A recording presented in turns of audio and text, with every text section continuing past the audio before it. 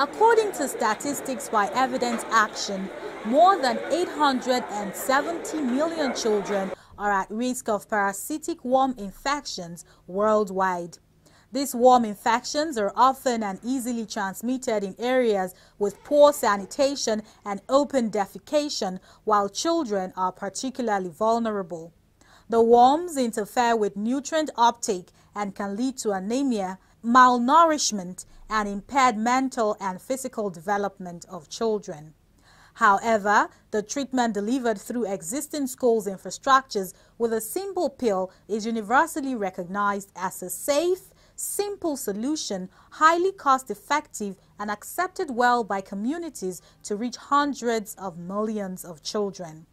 The State Commissioner for Education, Kaniye Ebeku, commended the exercise and urged parents and guardians to close ranks to ensure their childminders are worms-free. He was represented by the Permanent Secretary, Ministry of Education, Dagogo Hart. That a program of this magnitude cannot be overemphasized because,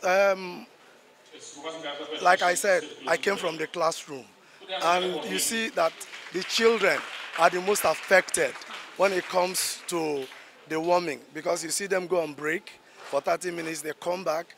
You know, most schools don't have water, so they don't do this hygiene of washing their hands. They come in like that and put their hands in their mouth, picking things here and there, and filling their tummies with these worms. The State Program Manager, Evidence Actions, assured that adequate financial and technical support have provided to ensure children in the state are dewormed. We are supporting Rivers State, providing technical and financial support to Rivers State to deworm school-age children, that is, children from the ages of 5 to 14. That is what we are doing now. We are training the state team and training the teachers to administer these medicines in school. Also, the Deputy Director and Coordinator National Deworming Program, Begalin Ebe, disclosed that over 6,000 teachers have been trained across Nigeria. We've trained all the teachers.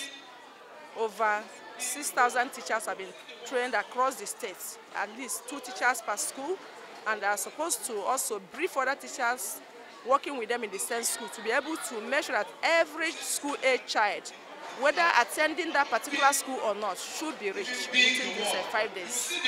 And we hope to carry out a mop-up exercise.